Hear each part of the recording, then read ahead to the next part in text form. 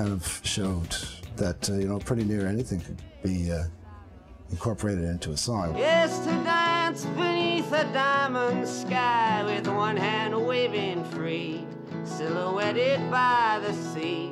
Not that extraordinary things hadn't been put into song before, but I think he really expanded people's sense of what could be combined with music.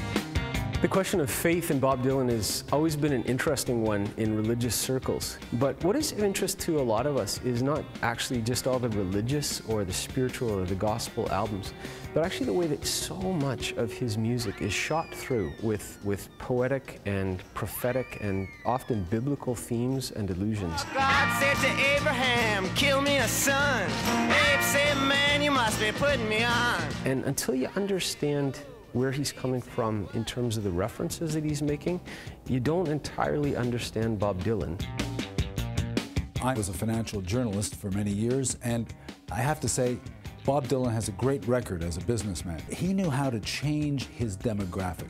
When he got to the electric guitar, all his fans went crazy and said, oh, you shouldn't do that, but he moved on to a new audience. Then he did a Victoria's Secret ad. I'm sick of love. His audience isn't the same as Victoria's Secret, obviously, but he appealed to a new generation, a new demographic, and that's smart business, and that's why Bob Dylan is such a smart businessman.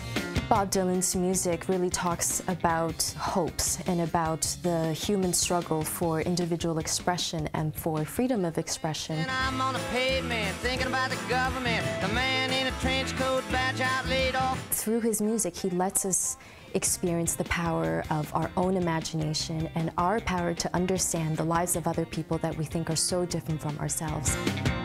Bob Dylan has been a trailblazer since the 60s, right up until this day.